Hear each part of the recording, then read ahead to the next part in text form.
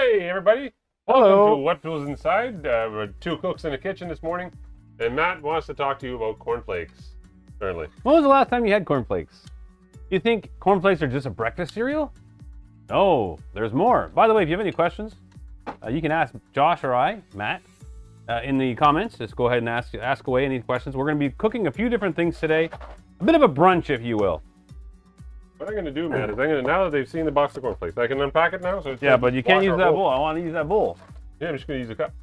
A cup. One of our That's shot all glasses. you need for your recipe. Fine. I guess so. We have leftover stuff that we're going to use for a brunch the next day. We're going to show you how to put some of that together. Easy to do, and yet you can have a fancy looking. That's why I never liked cornflakes. A fancy looking breakfast, okay? Like a brunch idea. We're going to have some eggs. We're going to have some bacon. We're going to have some scallops. We're going to have a little potato souffle.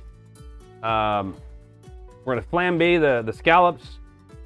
And we're going to do all of that right here, right now during this live, okay? So all these mistakes like you're seeing with cornflakes being dumped, it's all live. This is all just, nothing of this is put on for you guys. So if you guys have questions, like, did you wash your hands before you touch those cornflakes? Yeah, that's my first question. Did you? Yes, of course. Okay, good. I always wash my hands. What am I going to do with 3 cornflakes? That's all you need. You don't need more than that. Well, we're going to get right into it, okay? Now you have 4. The first thing we're going to do is Josh is going to prepare the bacon, because bacon takes a little while to cook. Yeah. Right? Yeah. Cool. So while he's doing that, I am going to mix up, let me see which one of these I want to use. Which happens to be our first product that we're going to talk about. Yeah. Okay, let's talk about that for a minute. Have a look at these guys. This is a beautiful. This is from wooden 13 spoon. Chefs. Yeah. Okay. This is it's not just a wooden spoon. It's an olive wood spoon. Yeah. And they have a whole bunch of different types, right? They've got this one here. Oh. Somehow okay. Let me show you guys. So let's just stay there for a minute. I'm going to show you guys all the different ones that we have that come with it. Beautiful, like the green. It's just a really nice tools to work with. Here's another one. Show you that one. Right. This is like the straining spatula. Look at these things. These are absolutely beautifully crafted. Like they fit really nicely in your hand. This wood. Right here. Is this what you want to do? There you go. I thought you could see it. There you go. So this is olive wood, right? So this is from an olive tree, which only grows in a certain area in the world, and so because of the kind of wood that it is, you need to treat this wood on a monthly basis. So what you do is you take your wooden spoon. I gotta wash my hands. This stuff got bacon grease on them, but bacon. Here, I got a paper towel for you. Would you like that? Well, no, I gotta wash it. It's bacon. Okay, go ahead. But anyways, you take your spoon and mineral oil, and you lather it, literally lather it in mineral oil until it's wet, and then you let it sit, and it'll soak in that mineral oil, and then you'll have a nice spoon that lasts a very long time. I got you a little paper towel for you there in a second. So while he's washing his hands from bacon grease, I've got some leftover potatoes here. This is just mashed potatoes, right? Just mashed potatoes from yesterday, and I'm going to actually make it into a little bit of a souffle here this morning. So we're going to mix that up. I'm going to put some. This is whipped cream cheese. I'm going to put a little whipped cream cheese in there. You can put regular whipped cream cheese in there if you want. But I'm going to do this because it's easier to mix.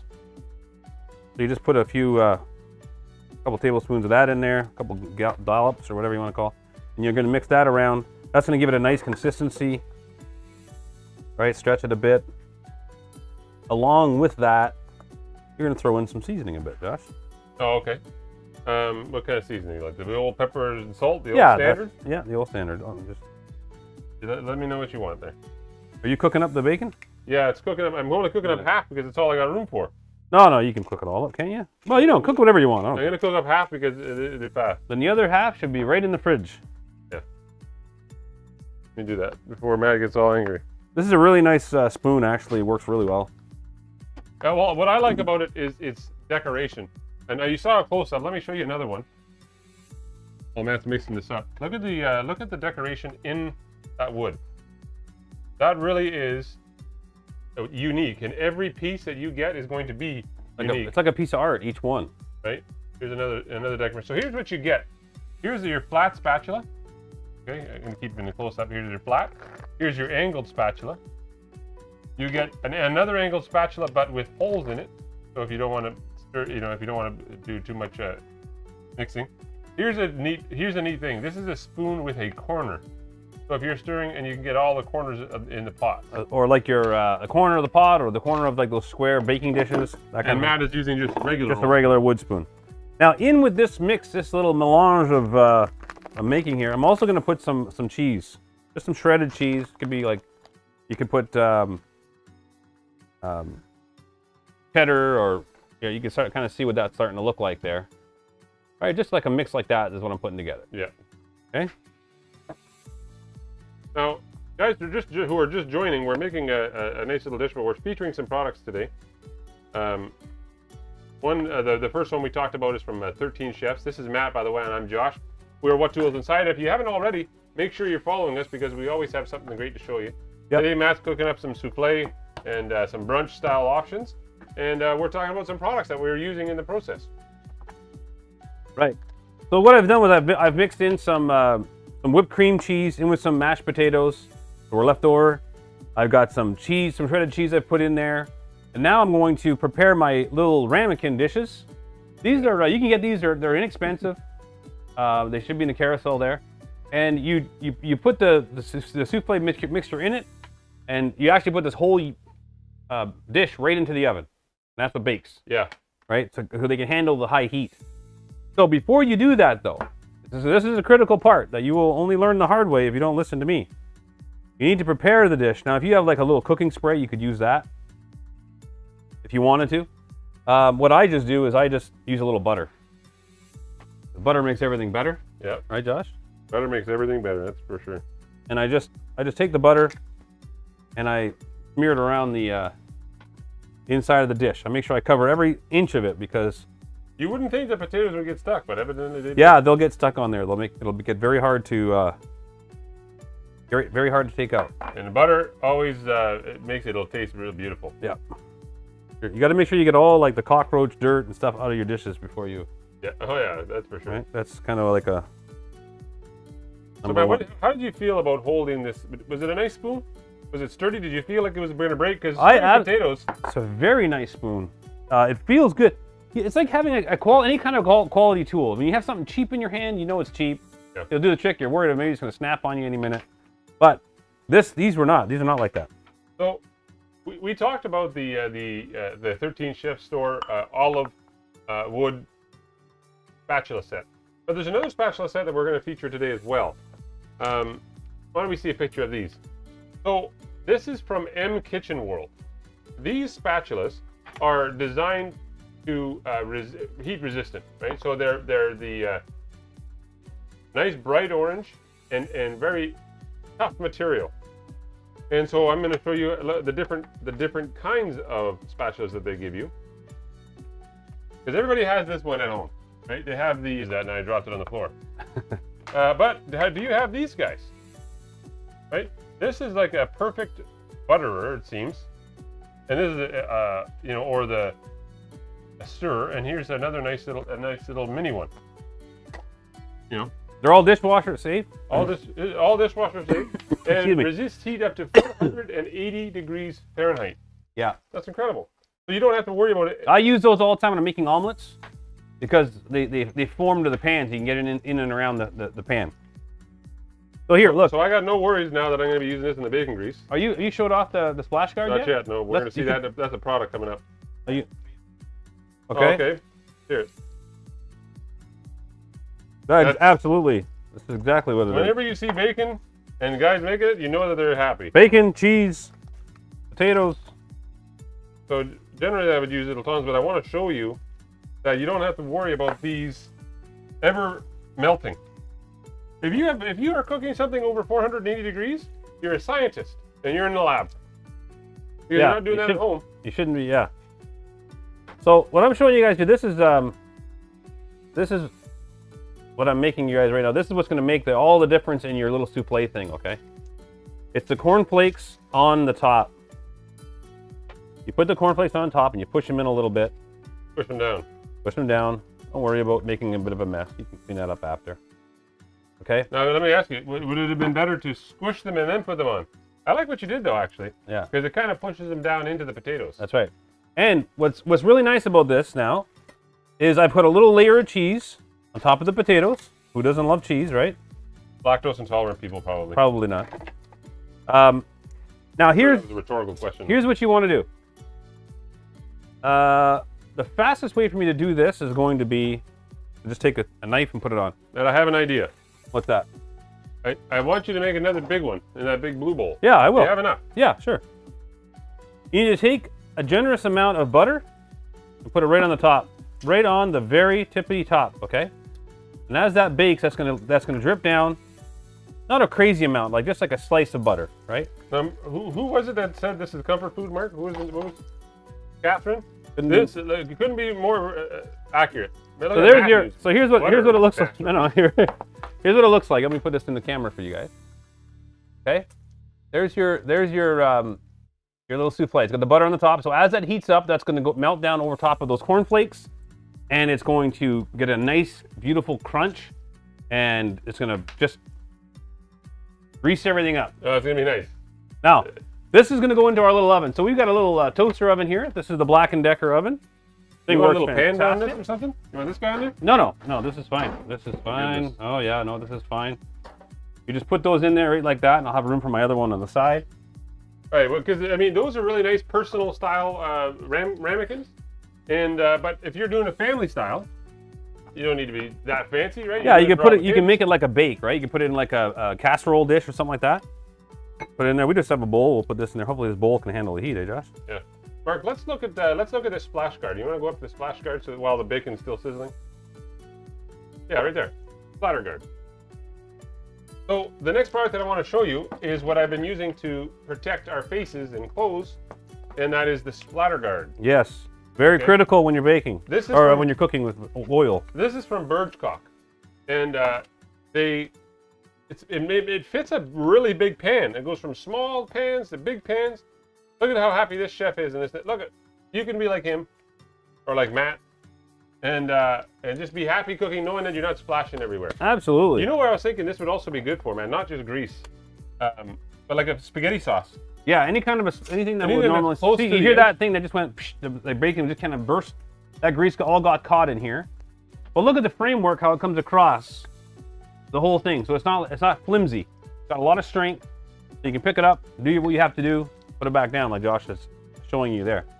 Now let me just... But when you're flipping bacon too, you can keep it like this, because I often, at home, cook in my underwear. That's a little bit more information than most of the audience would probably want to know. It's Sunday morning, it's late. No, never do that. And now I can do it in comfort, knowing that my legs aren't going to get burned. Oh, you live alone? Nope, with my family. So your whole family has to watch you cook in the... Well, yeah. In the nude. That's right, not in the nude, but... without a shirt on, for sure. Just make sure that you have that splash guard then, or else you will burn. So you can see this. You can use this on anything. Like we're talking about, you have a big pot that's almost boiling over with the spaghetti sauce. It's going to splash all over your oven and everything. Put this on there. You don't have that issue anymore. Gosh, I need more cornflakes. Really clean. And look at the reviews. 21,000 people reviewed this and gave it a 4.5 star.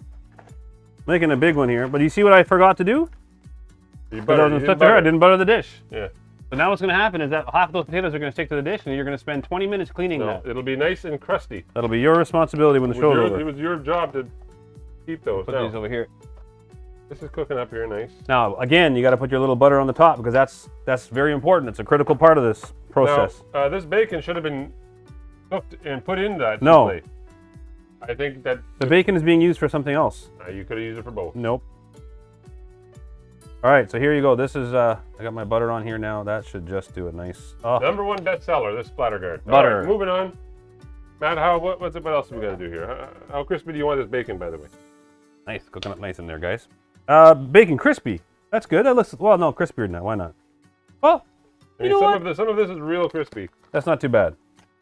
So, like, I'm going to take some of it out for you. Get some of this cleaned up a bit here so we can go on to our next piece. So our soufflés are in the oven. We've made, we took some mashed potatoes, some cheese, some cream cheese, and some cornflakes, a little bit of butter, and we put it into the oven. I know Matt's going to be mad at me for taking some of the grease off the bacon, but... No. It's all right, Josh. You can take your grease. All right. Well, we're going to be oh yeah, you definitely want to get that out of there. It's burning now. You're burning it now. What's wrong with you? You said you wanted it crispy. I don't want it burnt, though. Instructions. Perfect. Where are you gonna put that? I got a spot for it right here. Put it in the pan. All right. So now this bacon is nice and crispy. Nice and burnt. Nice and burnt. Like everybody likes it. Let's see it. Don't have any place to put this thing here. Now I've kept the pan. Here's your close-up of the bacon here. Look at this. Nice. Crispy. And I'm not worried that my spatula is melting. Beautiful. Right. So here, you need to cook your scallops. So first of all, take the scallops out. Put your bacon up here in front, so we can work on this here. Let me turn this on. Turn this temperature down a bit, I think. Yeah, turn your temperature down on that one. We'll put this back here. This on here. You have some butter or something that you want for the. Now, what are we doing with the scallops, man? What's your plan here? This is Matt's master dish here. Scallops. You have to take. There's a little tiny nib on those scallops. You need to take that off. It's like a little muscle. Is it sharp? Will I poke myself? No, it's just a little muscle.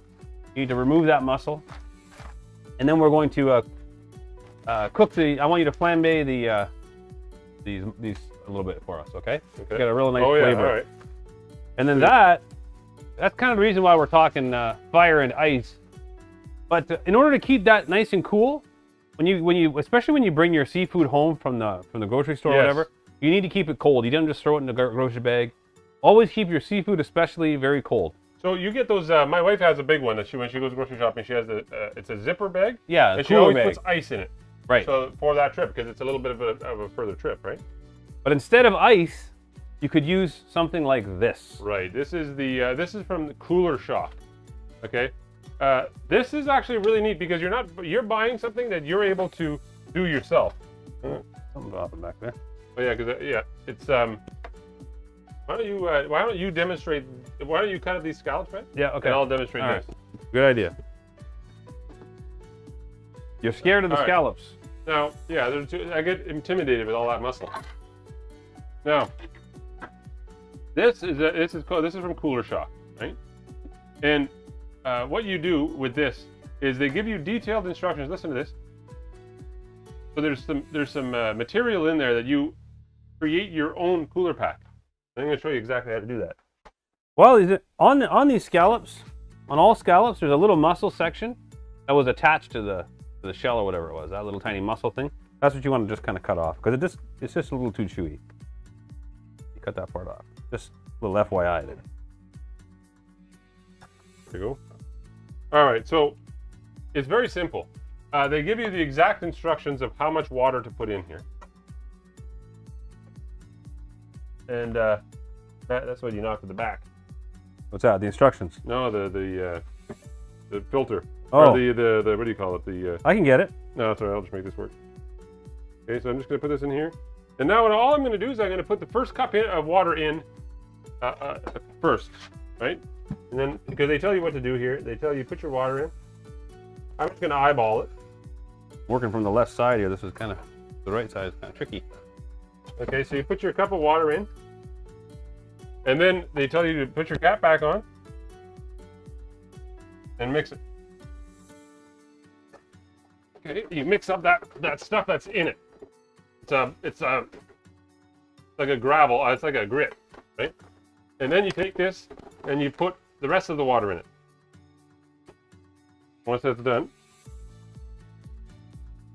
So I'm just melting down some butter, so you can clearly see. And I'm going to throw my scallops in there.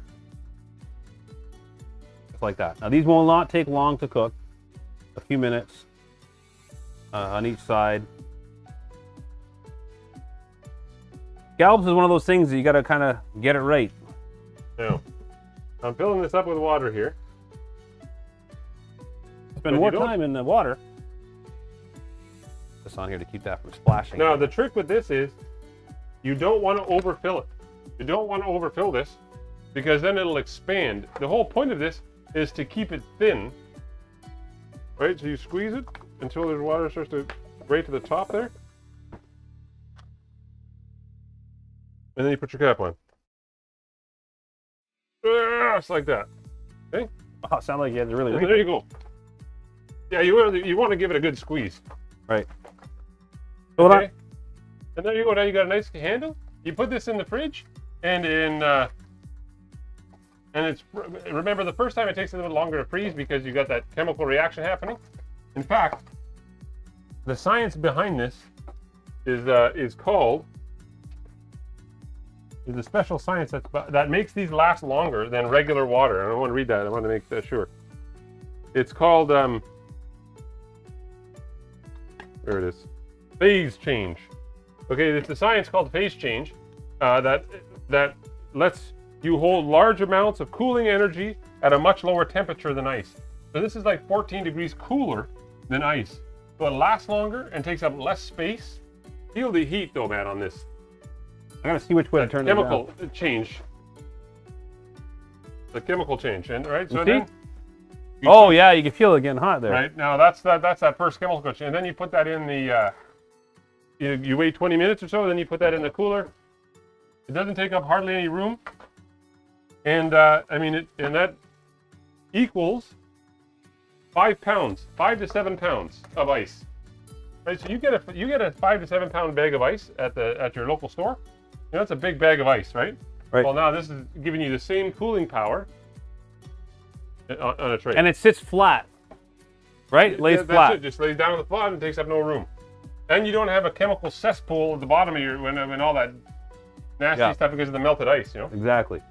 Matt, do you want to flambeau that? Yeah. Can you do that now? Yeah. That's what I was waiting on for you to do. All right. Here's some little wild turkey you could use. I'm gonna go ahead and do that right now. Now I'm gonna switch this over. So I've had these two placed in this oven for probably 10 minutes or so. So and it's all already been cooked. Everything's already been cooked. So you're basically just heating it up, right? There you go. Flambe those nice. Get that little bourbon flavor into the scallops. And now that they've been in there cooking for about 10 minutes, I'm going to broil the top because I want that top to be nice and crunchy. So I'm going to change this over to broil.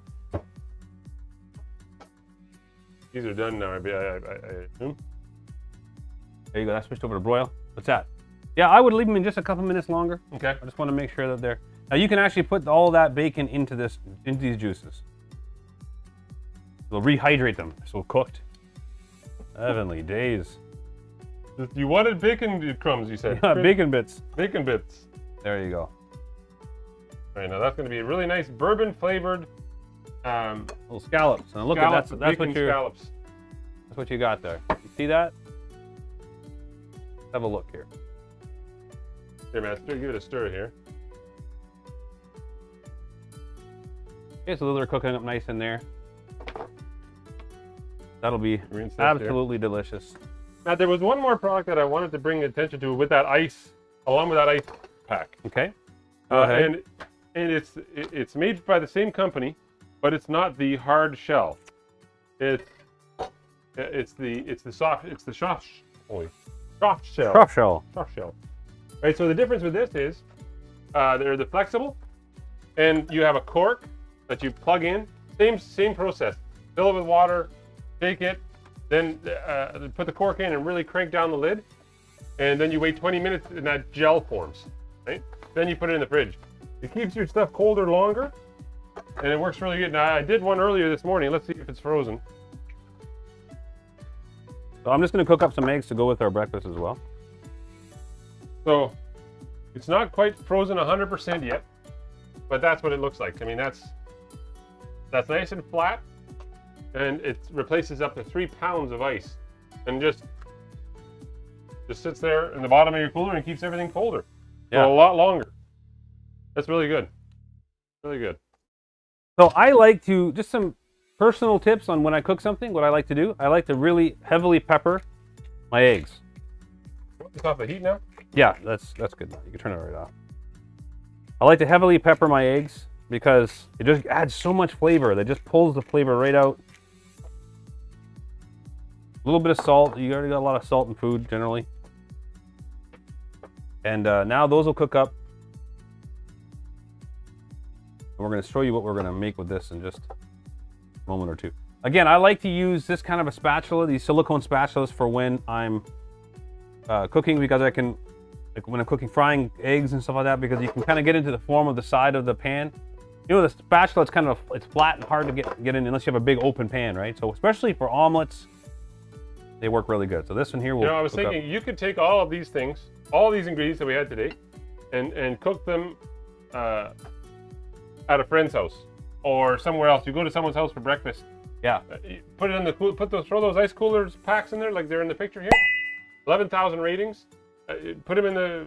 Put that in there, would you? On there? You want it on the plate? Yeah, put that on the plate. I need that pan. Pan back up. Up a little. Got another little trick we're going to show everybody. Sorry. For display purposes. Those are. Okay, these are done. You take those out. Do you have an oven mitt? Perfect. I got no oven mitt. You want me to rinse this? You said? No, just leave it there. Well, just give it a wipe with the paper towel, because I don't want to cool it. What I'm gonna do is a little fried cheese as a base, because that really looks really cool. Tastes really good. You got that turned up? Just give that a wipe. Oh yeah. Spatula here. You leave a little bit of that grease in there. That'll give it a nice flavor as well. Yeah. You don't watch our show for healthy eating necessarily. Yeah. Sometimes we do a little healthy one, but once in a while. This is a brunch. This is a once in a blue moon. And you know what we forgot, man? It's nice orange juice and champagne. Yeah, well, you need that every brunch you have. You can't have it all the time. Now, in here, is that heating up good? You got turned it up? Okay. Just take your shredded cheese. This is really simple to do, and it looks awesome. Take your shredded cheese and just a single layer on the bottom. If you have a good nonstick pan. Yeah, it makes it really easy. I had some bacon there and it went down the wrong. Okay, so you just make a little layer like that, and then you just let it do its thing. It will cook. Yep. All right, so just do a layer of cheese like that on the bottom, and then let it cook. If your pan's hot, it shouldn't take long at all. And you literally want to just melt that cheese down and sizzle it even past that. You're going to crisp it. You're going to make it down nice and crispy. These things away because I don't need this anymore. Our eggs are cooking up nice. See those? There you go. Right. Now you're gonna flip that whole thing. Well, you like yours flipped? I'll flip it. Yeah, I don't like this. I don't like sunny side up. That's for sure. Right. Can. There you are. You can't learn that at chef school. No. No, maybe you could. Maybe that's what they teach you. I don't That's even probably know. what they teach you. So we flip our eggs. Now our eggs will be ready to go here in just a minute. We're gonna cook this down. All right, so we're gonna do that like that. And just kind of keep it all together, and it's gonna cook down. Now let's show you guys how these things turned out. You got one? Paper towel here. Here, I'm gonna put it right on this cutting board, all right? Okay. So that they can see it, and you're not having to hold it. There's another one here. Yep. Two. Yo! Hot. It is hot. There you go. Once that cools a little bit, we'll show you close up on the camera, unless you can hold a ramekin with the.